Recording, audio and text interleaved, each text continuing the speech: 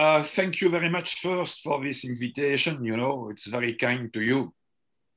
I appreciate this opportunity to exchange some information with this group in Russia, because you have a long history on this in this science, and it is always worth to discuss together.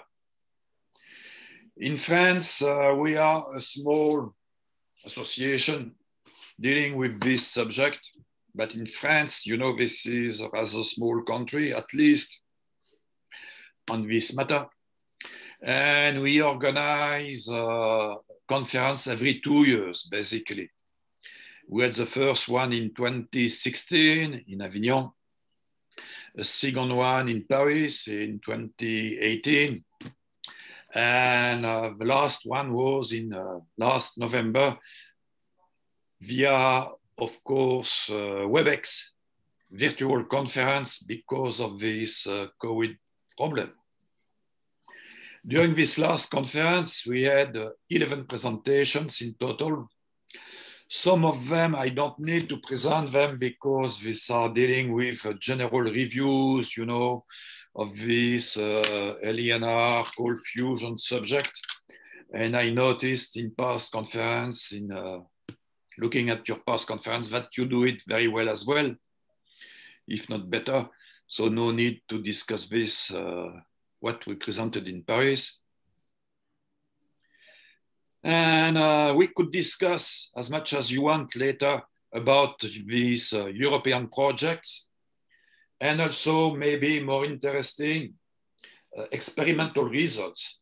And these are mainly the 3 presentations I decided to present this afternoon, with some more dealing with theories, you know, but this is highly specialized, and I would not be able myself, I am not a theorist, to present a presentation on theories. Anyway. So first, this European project, CleanHME, it stands for Clean Hydrogen Metal Energy. Last year, 2 years ago now, the European Commission launched a call for proposal for breakthrough energy technologies, and including in these potential technologies, it was mentioned, you know, metal hydrogen energy. So we decided to, 2 projects decided to submit an offer, and several projects decided to propose something, and 2 projects have been financed. So the first one, this is CleanHME. It gathers 16 partners with the leader from Szczecin University in Poland, but also Marine University in Poland, the CNRS, this is the French National Research Center in France, Politecnico di Torino, and so forth, including a university in Canada. This is not in Europe, but still these Canadians were allowed to join this project. And also 6 companies, Sart von Rohr, this is an equipment supplier in France, Vegatech, a specialized company, a company specialized in fluid, let's say, control equipment, and also some others, you know, with a budget of 5.5 million euros.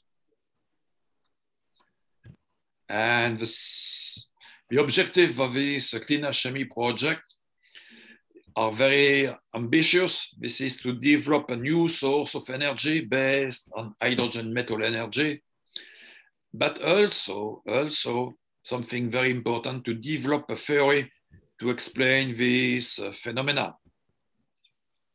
Indeed, the project leader, this is who is Konrad Czerski in Szczecin, in Poland, has some ideas regarding these theories, especially based on the screening potential of metal lattices for proton and deuterons, which may enhance by many orders of magnitude these the probability of fusion between these light atoms. And this is investigated by accelerators driven at very low energies. There is one such accelerator in Szczecin, and they are using it. There are others also in Germany. They want also to replicate the results already published on nanopowders with gas loading experiments, and to go further to develop other active materials. So this is a 4 years project, and 9 months already elapsed now since the beginning, that they are still striving to develop a theory and new active materials. This is not an easy task, for sure. The second project, this is HERMES, gathering only universities and research centers with a leader in Peja-Pelko at Turku University. This is in Finland, but gathering also the workforces of Technische Universität München, CNRS, another laboratory from the CNRS again in France, Ndro University in Czechia, the Imperial College in UK. This is quite surprising because of the Brexit, you know, the United Kingdom is no longer part of the European Commission, but still they are involved in this project. And Limerick University in Ireland and Aalto University in Finland with a budget of 4 million euros.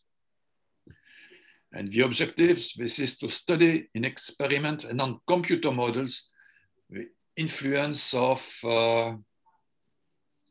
isotopic effects in hydrogen load materials. Indeed, these people, they are specialists in, you know, in batteries, hydrogen metal hydrates, batteries, hydrates to store hydrogen in a solid form, and they are mainly interested to join this project to gather more, let's say, understanding of the isotopic effect on these materials used for batteries and hydrogen storage. Indeed, they are going to restart everything from scratch with electrolysis, electrochemical experiments, both at room temperature and at high temperature. But also they want to focus on reproducibility of these results. And indeed, they don't worry very much if they don't succeed in making cold fusion, because for them, the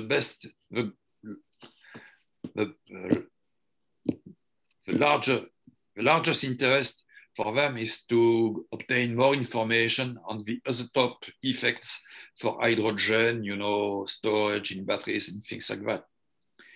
They are even able to make, as we call them, ab initio studies, ab initio calculations. This is, it means using computers to simulate just on computers atoms and electrons and everything, you know, going around to see what happens in such and such cases. This is Imperial College is the capability to use these very large computer models. This is the HERMES project.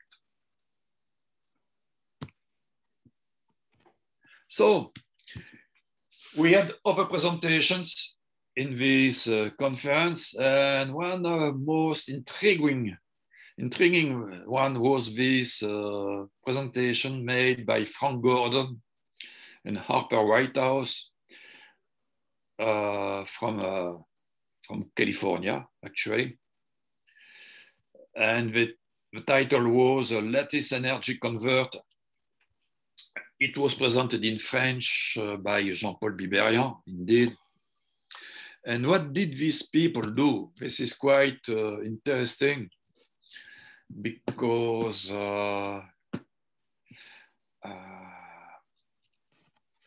they made a discovery a few years ago. They wanted to see if it would be possible to ionize a gas using americium-241.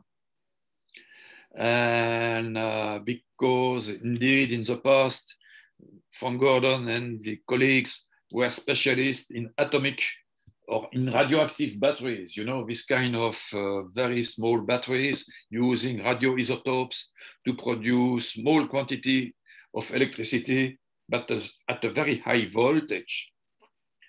So they were looking at this, but they used this with hydrogen and palladium. And they realized that they were getting much more current, several orders of magnitude more than expected from these, I would say, conventional radioactive batteries. And the current conducting was using this americium-241, but the sensitivity of the instrumentation was not enough to make a clear distinction of the current obtained. So they realized that this current was not coming indeed from the americium, radioactive americium, but from something else. And probably the palladium hydride itself is ionizing the gas, the hydrogen. Very surprising. So they made a very simple experimental like this, with two tubes, two concentric tubes. You are going to see a sketch of the internals later. But with internal tube covered with palladium and an external tube, ion tube around.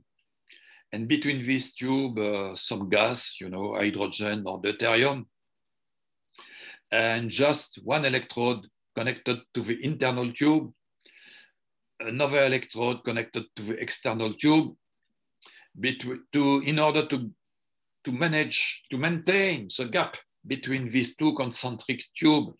You know, number 7, you have O-rings, just rubber rings to maintain the distance. And thanks to that, they are able to measure a current, a spontaneous current between these two. So it's very surprising. You have two tubes. The inner one is covered with palladium. The external one is just a bare steel, if I remember. You put hydrogen or deuterium in this tube assembly, and you get some current. And they were able to measure this current with a very simple, you know, voltmeter like that, with a 10 mega ohm input impedance. In order to get a better assessment of this current, they decided to load this cell on resistors, you know, adding 10 kilo ohms each time in parallel to see what was happening.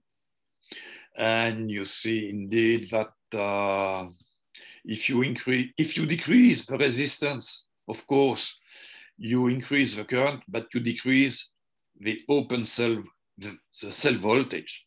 You exhaust, indeed, this very small generator. With 10 kilo ohms, you have a very small voltage. So this is not a very powerful generator, but still, the fact that it generates current spontaneously, it's quite surprising. They observed something else. They decided to heat up a little bit these tubes. And you see that the temperature was going from 295 Kelvin, 20 degrees Celsius, sorry, to 340, 70 degrees Celsius. And you see that this voltage went up from 8 millivolt up to 200, 300, 400 millivolts. Right? Interesting. The fact is that this voltage is not stable. You get spikes and bursts and variations and fluctuations all the time. So this is not a very smooth and stable electrical generation of electricity.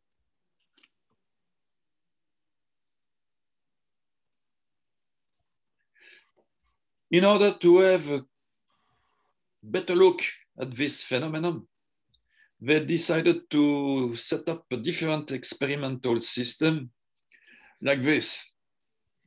You have in the center this palladium electrode. This is a tube covered with palladium on the outside surface. The outside tube now is much larger. And between these two tubes in this gas space, you put an assembly of foils, of fins, alternating between zinc and copper. Zinc, copper, zinc, copper, zinc, copper, zinc, copper. You connect all these zinc electrodes together, all the copper electrodes together, and you measure now the voltage between the zinc electrodes and the copper electrodes. And by the way, you also monitor the voltage between these palladium central tube and these copper electrodes, you know. And as a gas, you use hydrogen or deuterium. And hydrogen or deuterium at atmospheric pressure, you know, just atmospheric pressure. No need for vacuum or pressurizing. And this is what they get.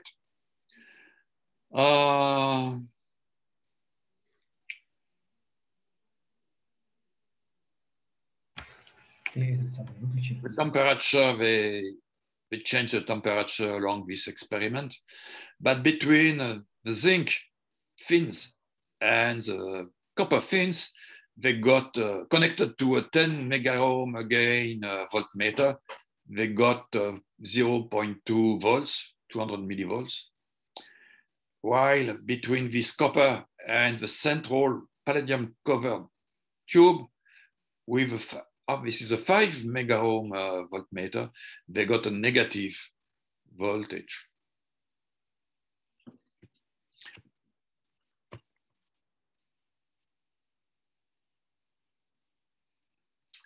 Jean-Paul Biberian, you know Jean-Paul Biberian, this is a Frenchman. He is the guy who made this presentation on behalf of Frank Gordon during this seminar for the French Society.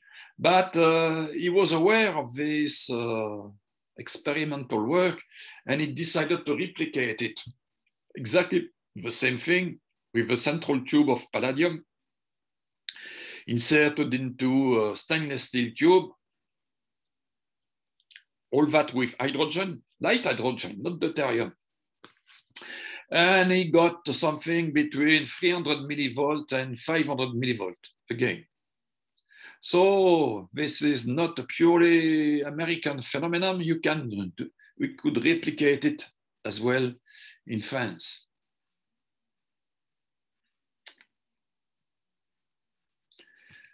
During the same conference, someone else, maybe you know him, Fabrice David, made very similar, indeed, reported very similar experiments, again with spontaneous generation of electricity. So it was really a chance to have these two presentations in the same day. And this is in French, but it means a replication of direct conversion, you know.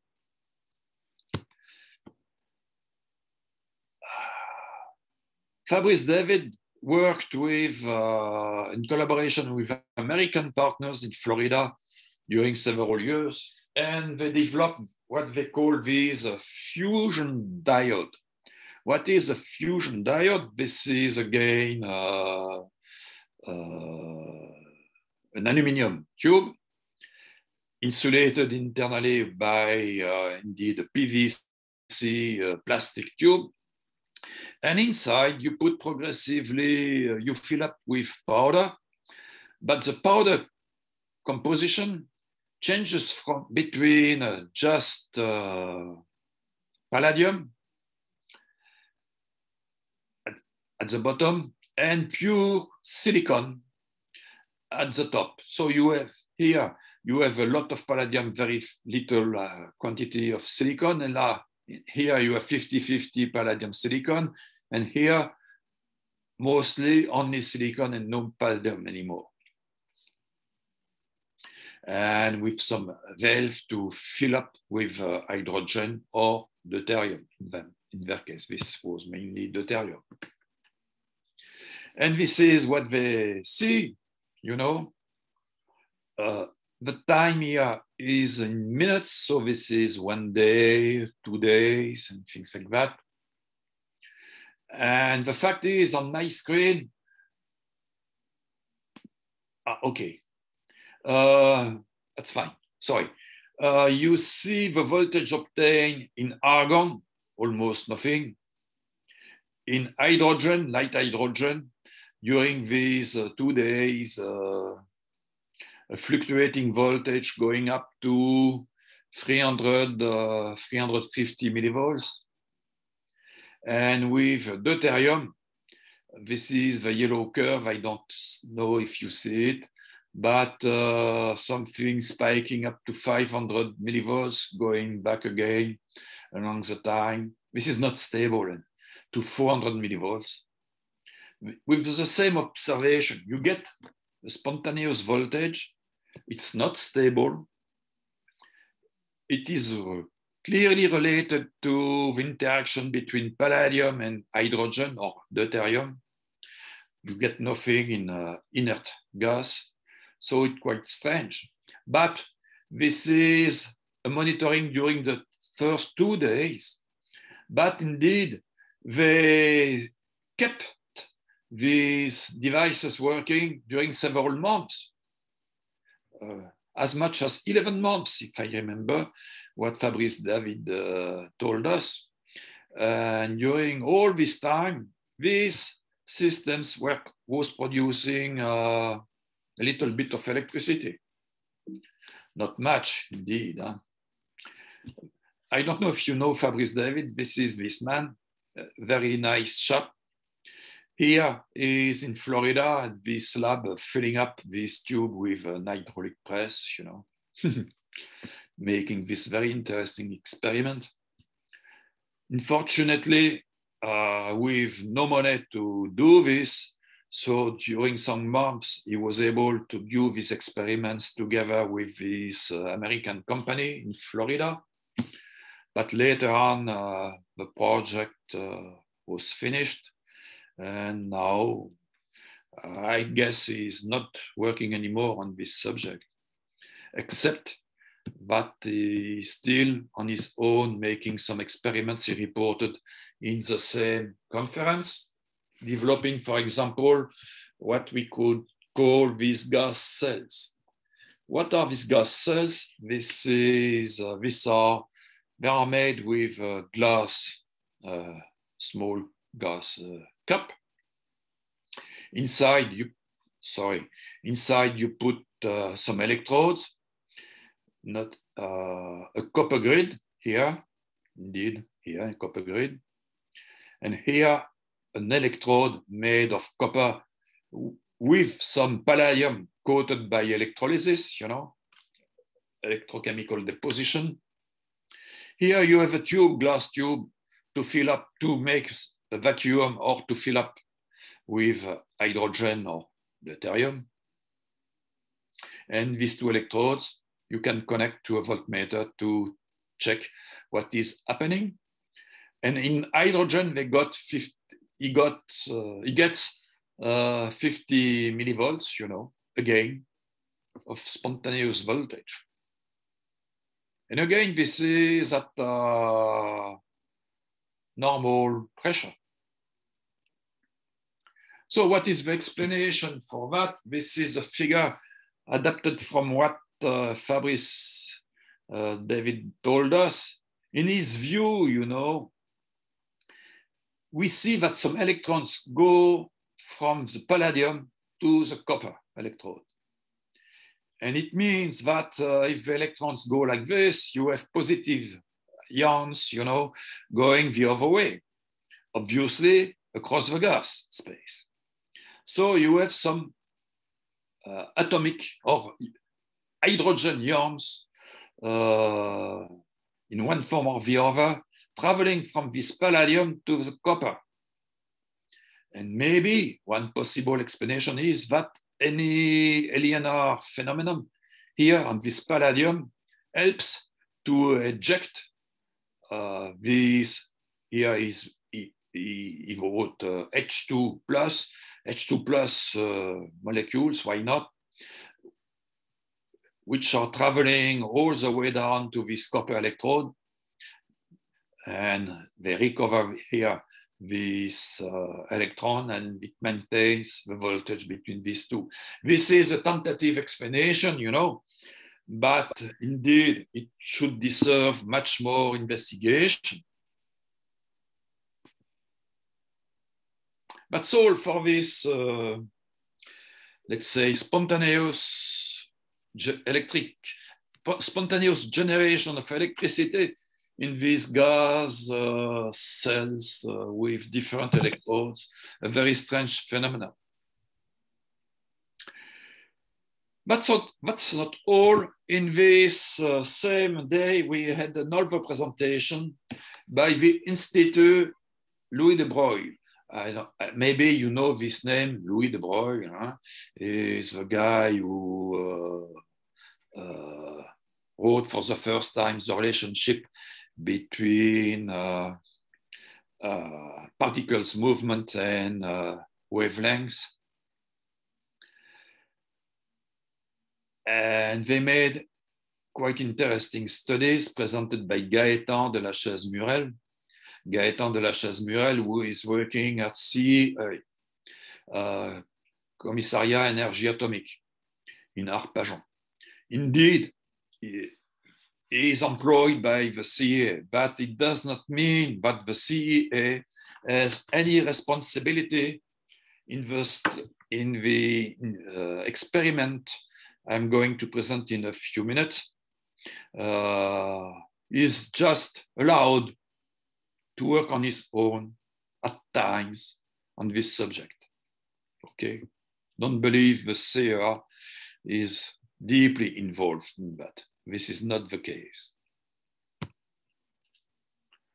So, this group, indeed, they are looking for magnetic monopoles. Another French theorist, Georges Locac, who died 1 month ago, proposed in 1984 an equation to describe the lepton, what he called a lepton monopole, a very light monopole. Leonid Urutskoev, this guy you know, made experiments with electrical discharge in water and to detect a particle which could be a lepton monopole. So this Institut Louis de Broglie and this man from Syria collaborated with École Centrale de Nantes in France. This is a yes, a large engineering school, to study again discharges in water, quite similar to what Urutskoev made some years ago. So this is an experimental setup in Nantes at this school. You see here a container where these electrical discharges are made. They collect the gas coming out after the explosion. They measure also the voltage during the discharge. And what are they doing? They are using indeed very similar to what Urutskoev did, a titanium piece with a 3 millimeter of conductor size in the middle, with larger piece for electrical connection. This titanium wire was placed in this container covered with polyethylene, plastic bag for electrical insulation. The water, after the explosion, the water was collected, the oxides falling to the bottom were also collected, but the gas also coming, generated by the explosion was also collected for analysis. And for this discharge, they have a capacitor bank of 400 microfarads. They can load up to 7,000 volts. Okay, with a switch here. And this is the kind of electrical discharge they get. The current here up to 40,000 amps. The voltage, in this case, 3,000 volts.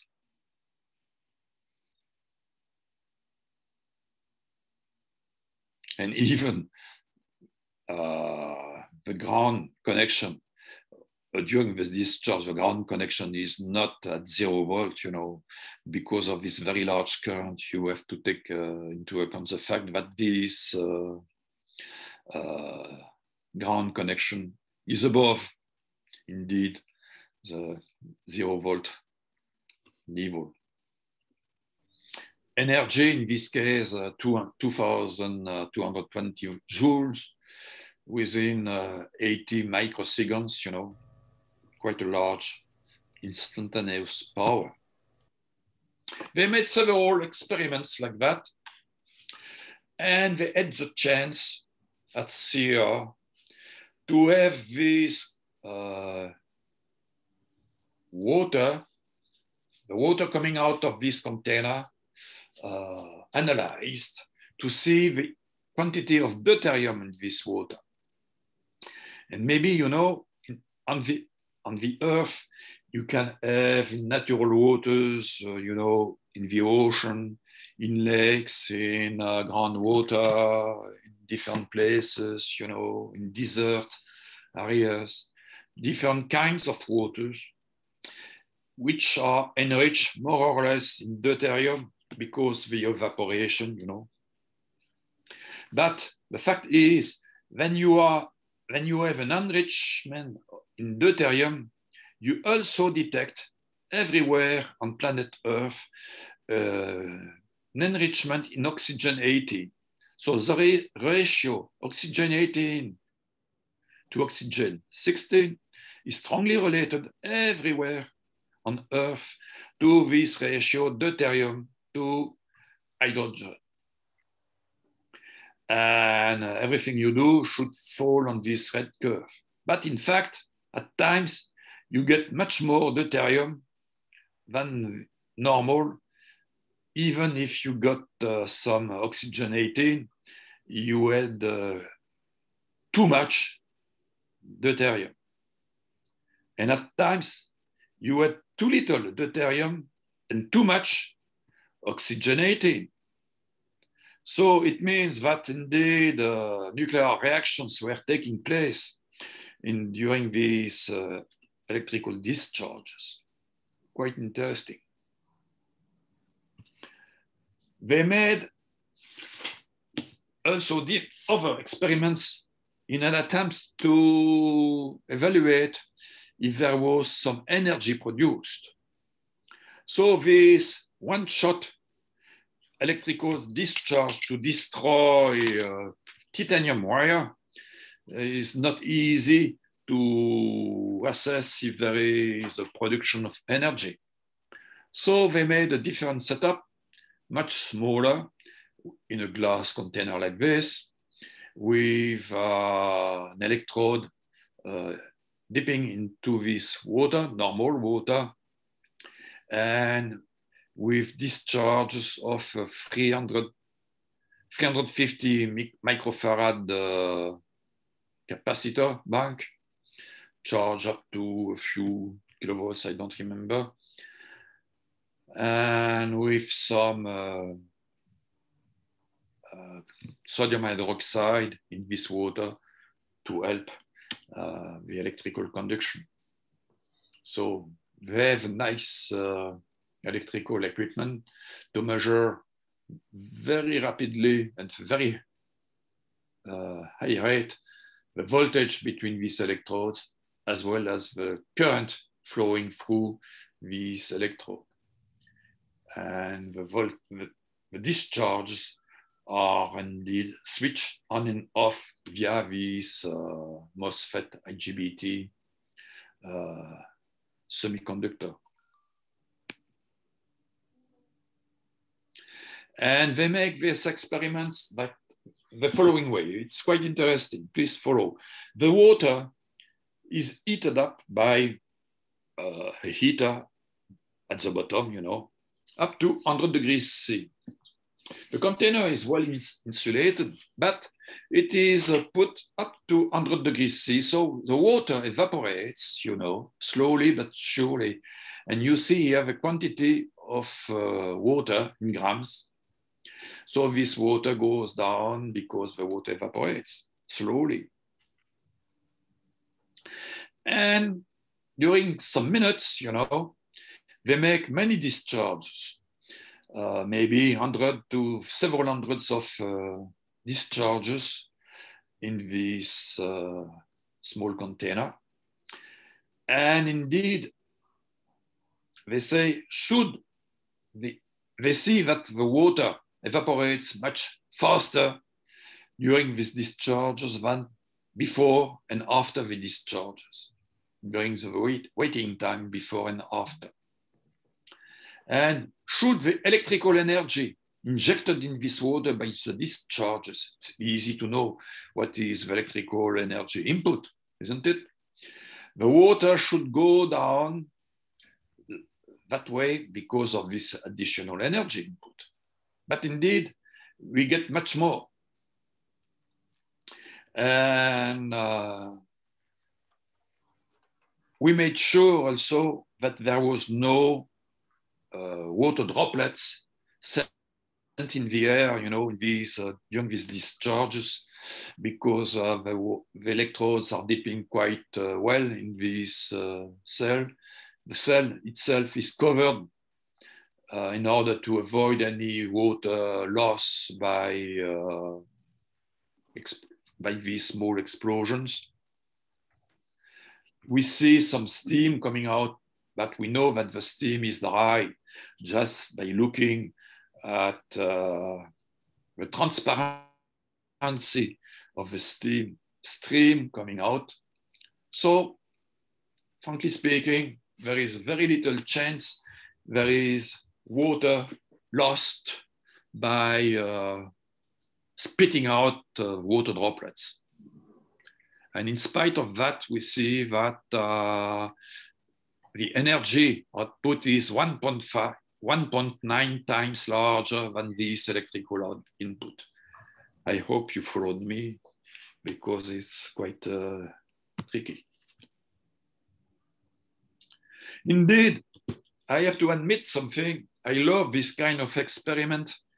And in the next pictures, I am going to show some other experiments I made myself with water discharges some years ago.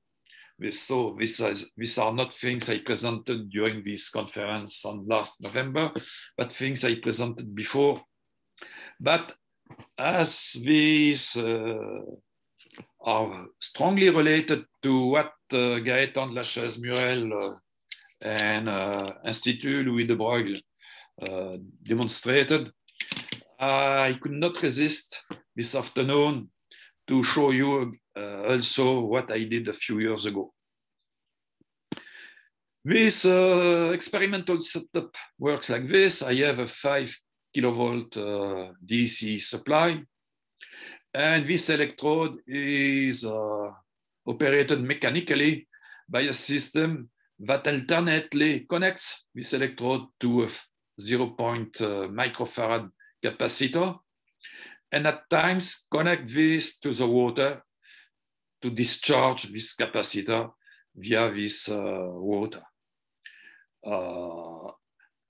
You see that I could monitor the voltage here and also the current here, but you are not going to see these electrical measurements because looking at them together with the friends from Institut Louis de Broglie, we came to the conclusion that my instrumentation for electrical measurement is not adequate. This piece of equipment nowadays is in the hands of this Institute Louis de Broglie, so they are supposed to make further experiments with it, with their very nice electrical instrumentation. But unfortunately, because of the COVID problem, you know, nothing is happening for the moment. But I hope we are going to renew these kind of experiments in the near future. So these are two examples of what you see when you make such electrical discharge in the water. This is the moving electrode, you know, in two different discharges. Sometimes the discharge is like that. You just discharge a capacitor with a small arc above this water, and you see a nice arc, a nice spark, and nothing more. Sometimes it's quite different, and you get a very violent explosion. And I am going to show you some examples in a few minutes. But at times you get this, sometimes you get that.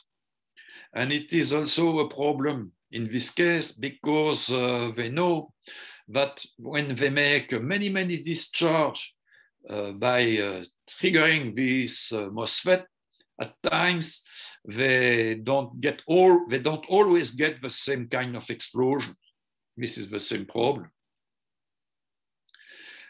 So this is what I did. For example, you see here an explosion, a small one, an explosion, a miss. Here again an explosion, a small explosion, a miss, an explosion again. Different electrodes, you know. When you have an explosion, the water is thrown in the air. I'm going to show you a small spark, a small spark, a small spark. Here an explosion, here a small spark, and so forth. An explosion again, and here an explosion, and here a strong explosion. You see, when you have like some explosions, they might be very strong. And we can compare what is happening in these different cases, you know, because you have seen I made some movies of these experiments, and we can compare frame by frame what is happening between a gentle spark and a water arc explosion. This is at the moment of this explosion. In this case, you see the spark on the very calm water. The counter electrode, by the way, is just a needle. Huh? And here you don't see anything because, you know, there is a very bright light, thunder. So at this moment, this is the situation. And 33 milliseconds later, most of the water is thrown in the air, you know. And you get a storm in this bottle when you have an explosion, while in the other case, nothing is happening, absolutely nothing. And it takes some time before the water settles again at the bottom.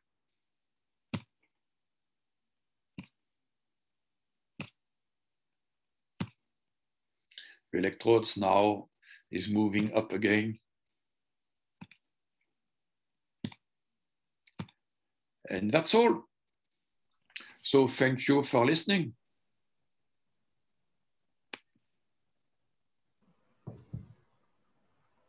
Okay, Jacques, thank you very much for your presentation. You took approximately 50 minutes, it's okay. And I ask everybody, я прошу всех задавать вопросы. Для этого надо вот, поднимать ладонь. Вот там, Jacques, I explained for our Russian colleagues how yes, please do. How to put questions to you. Так? Вот. We have one question now. And я остальных прошу также, вот, надо нажать на участники, клавишу участники, там справа будет, развернется полотенце, на котором можно будет нажать клавишу поднять руку. Значит, ну вот у нас есть, значит, первый вопрос. Это Просвирнов, Александр Просвирнов хочет задать вопрос. Александр, пожалуйста, please. Jacques, one common question. Yes. What's your opinion and the opinion of your French colleagues? Is it ECAT of André Rossi is real device or it is fake? What device?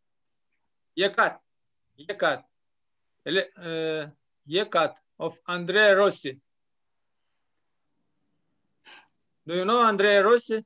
Andrea Rossi, yes. Oh, this is an old story. We don't have many news from Rossi these days. Yeah? For me, I have quite, there is no official opinion from our organization, but at least I have my own views on that.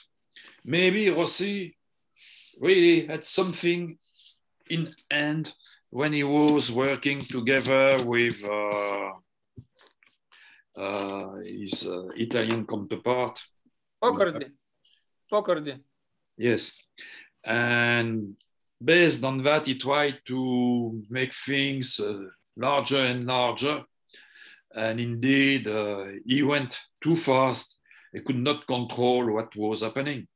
And apparently, indeed, I guess he's not able to reproduce what he did, what he says he can do. It is also very strange to see that he switched from a so-called 1 megawatt power unit based on this ECAT, the original ECAT, to other things with the HotCat and now the XCAT. This man is running ahead, and it's quite strange. Okay, Jacques, yes. No problem. This question isn't concerned to the theme of our webinar now. It's your report, and maybe somebody else would like to ask something concerning. as you are asking me, what is of interest these days? I don't know if you are aware of what is being done in Japan these days. I What don't do you know. mean about Japan? If you don't know, there is a company called Clean Planet. And if you look at their website, these people are now pretending to, they are hiring people to commercialize generators, heat generators. And these are heat generators, you know, developed on the technology, on the process made by Yasuhiro Iwamura, with this hydrogen loading and deloading from copper nickel multi-layers. So these people should deserve some attention, you know, maybe because they come from the university, the Oku University in Sendai, Japan, and they are progressively developing new things. We know, at least, they published some papers in the past showing that they do. Contrary to Rossi, who you never knew what he was doing. Clean Planet, we know what they do, or at least what they did. So the interest could be now coming from Japan. Thank you very much. Thank you. Okay, answer is, it was answered. Okay, Nikolai Magnitsky, put your question, please. My question is, what do you think about existence low energy nuclear reactions? Are they exist indeed or not? Thank you for the question. If you want my personal opinion, there is something happening for sure. We see a phenomena that cannot be explained by, let's say, conventional physics and chemistry. Now, do we see indeed nuclear reactions, or do we see other type of reactions, not nuclear fusion, for example, but other things? It remains to be seen. In the CleanHME project, there are clearly working on the hypothesis that yes, we have fusion, nuclear fusions of deuteriums and protons. But with some other experiences, it is not that obvious, you know. So this is a good question. And yourself, are you convinced we have nuclear reactions, or do we have other things? Thank you. What do you think, Nikolai? Okay, another question of Magnitsky. I don't know. From my opinion, there are no nuclear lower energy reactions. There are another reactions, I think. This is the kind of reason why I love to talk to you in Russia, because you have different viewpoints, you know, points of view, and it's very interesting to discuss with people who have a different point of view. Because in Europe, we are all striving to prove there are nuclear reactions. Maybe there are not. So thank you very much. Thank you. Okay, thank you, Nikolai, for very interesting, very important. This question was interesting for Jacques Rouer. Okay, Klimov, put your question, please. Jacques, thank you for very interesting presentation. I have many questions for you, and I hope to write these questions in detail in my message. But now I want to ask you, what do you think about critical parameter of your explosion? Water arc explosion? Or there is an interruption. But I guess the question was about water arc explosions. And indeed, I don't know, because we make many discharges like this, and you never know if the next one is going to be a small spark or an explosion. So what governs the explosion, you know? I noticed that if we put, in my case, I always use demineralized pure water, okay? Maybe. While at Louis de Broglie, they use an electrolyte 0.5 mole of sodium hydroxide. Well, because after some times of operation, the water gets dirty. You don't see it's dirty, but you see more and more small spark and less explosions. And after that, after some minutes, you don't see explosions anymore. Just and everybody see in your video of the dirty water with some of the nanoparticles of the process of erosion of the electrodes. Of course. It's very important. Of course. Of course. And after some time. And also very interesting results connected with the repetition of the Urotskoyev experiments. You told us about additional creation of the deuterons, and what's about another analysis for the isotopic analysis of the titanium foil?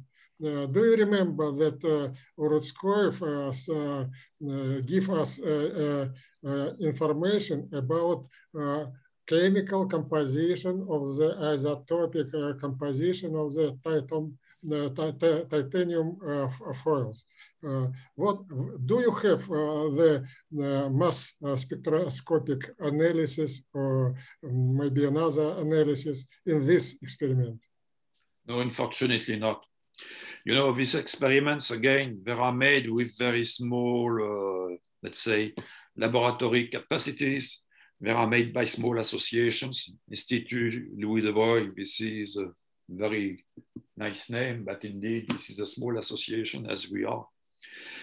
So they got the chance to make this analysis of deuterium and oxygenating almost for free. But only that.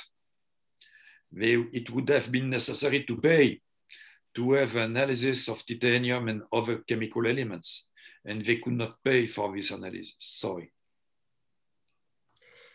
Thank you very much. Thank you. Okay. Thanks for questions. And last question, Dmitry Baranov put your question. Дмитрий, Дим, включи микрофон. Все, включил. Спасибо. Можно, да? Да, давай. Жак, do you know that electrical discharge in water and electrical explosion in water, it's very dangerous for man. So there exists unusual radiation. And the experiment very dangerous. You know this. I know that because indeed you, Russian, told us this. You are the only one who studied these strange radiations, and we have to thank you for this. This is the reason why, indeed, during these experiments, I was never in the same room as the discharge system. Okay? It was working on its own automatically, but I was in the next room. Because you told me this is dangerous. And also, this is very important because these strange radiations, you know, each time I mention this to my colleagues, and they laugh more or less. I say, well, okay, but indeed, some other researchers, especially in Russia, found strange radiation, so we should be very careful with that. And it deserves much more, indeed, investigations for sure. So the only thing I know about these strange radiations are what you published yourself, mostly in Russian, unfortunately, I have to admit. And if you have any paper on this in French or English or even German, or would be very helpful for us, for me, because I thank you for your advice, Dmitry. And I remember the first time I heard about this strange radiation, this is Anatoly Klimov who told me about that. Since that time, I never forgot. And this is the reason why I would like to know more about this. In our case, these discharges are quite small, driven for a short time, a few minutes, and again, on a remote control. But still, we would like to know more about this. Thank you for this advice. So if you have any piece of information regarding these strange radiations, we would appreciate. Okay, Jacques. Thank you. Thank you for the answer. And it was very important question. And Jacques, we sent you our joint paper with Dmitry Baranov about consequences of electrical discharge and influence on mouth and on other living feature on other living forgot English words on other living persons. Okay, thank you very much. We will send you a paper. And Bob Grenier, last question, please. Switch on microphone, Bob. Bob, включи, switch on. I got you. Sorry, I was in a different window. I was actually trying to prepare something. Thank you very much, Jacques, for an excellent presentation, particularly on the water spark discharge. I think Peter Grenaud did a lot of work on that. I shared a blog that I published a number of years back in the group chat, which you can go and see if you click on the chat button on Zoom.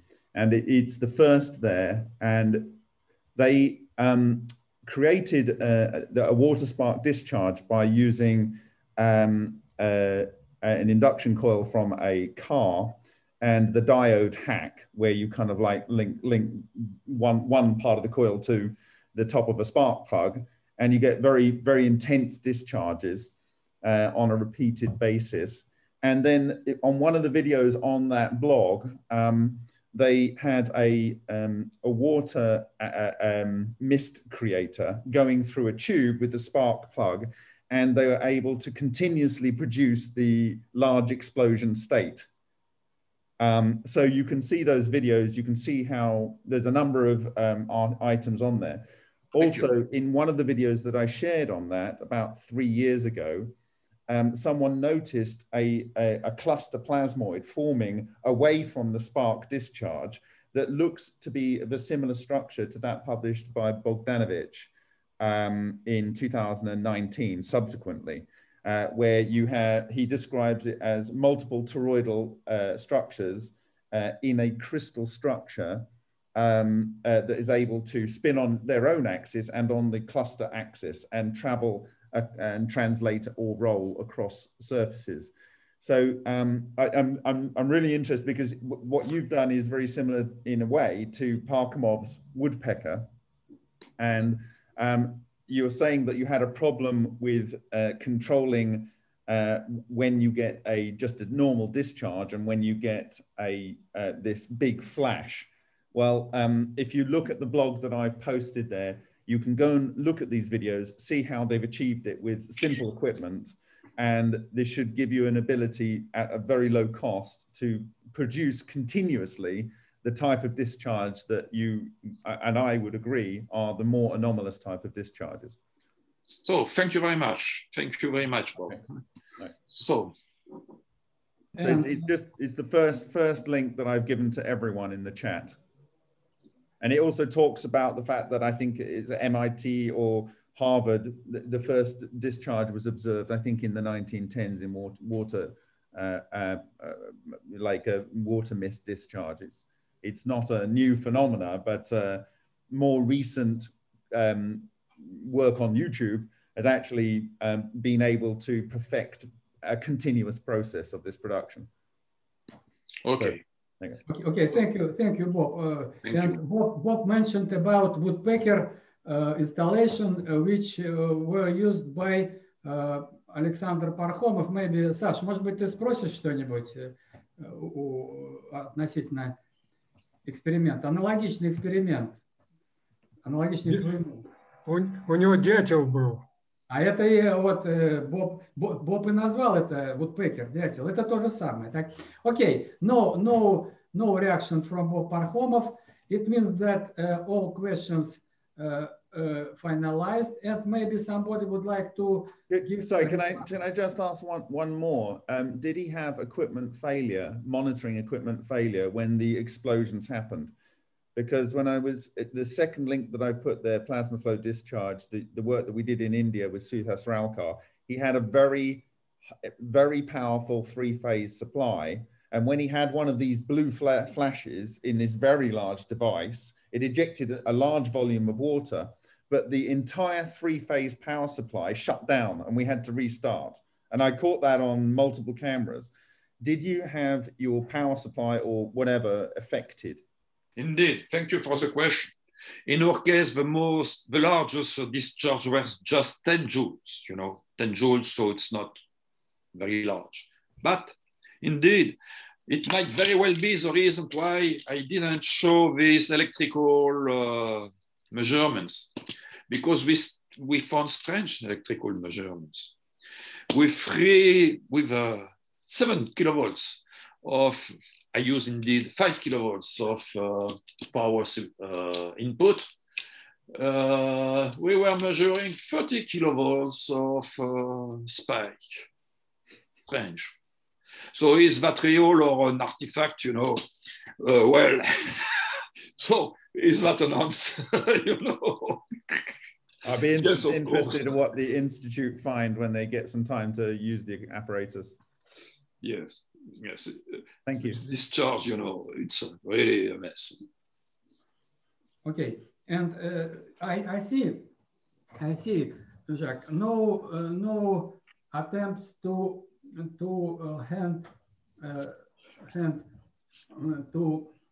raise hand to give remarks. It means that no, everything is very understandable from your presentation, and everybody is well understood everything. No remarks. Please, maybe you could give some final remarks. Yes. So again, thank you again for this invitation. As I said, it's always interesting to exchange with different groups, who have different points of view, because if we keep between ourselves, we just repeat each other what we think and we said since months or years, while we might need to read different things, to think at different models, different phenomena.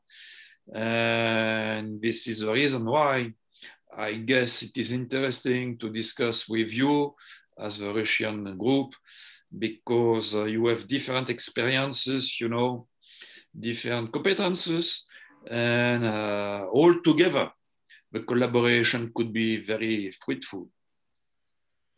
This is what I would like to say. Thank you, Jacques. Jacques, I could mention that now in your presentation, it was presented people from Russia, from Kazakhstan, from Armenia, from Ukraine, from Alexander Nadezhdin waving his hand. He is in Israel now, but he is from Canada. And Bob Grenier from Czech Republic. You are from France. And it means that you are absolutely right that this is a way, such kind of webinar, this is a way to join brains of scientific from many countries around all of the world. Thank you very much for COVID situation. So thank you very much again for the invitation. Okay, thank you. Bye. Friends, it means that we close our webinar. Thank you very much. And until the next Wednesday. Thank you very much. Thanks a lot. Bye.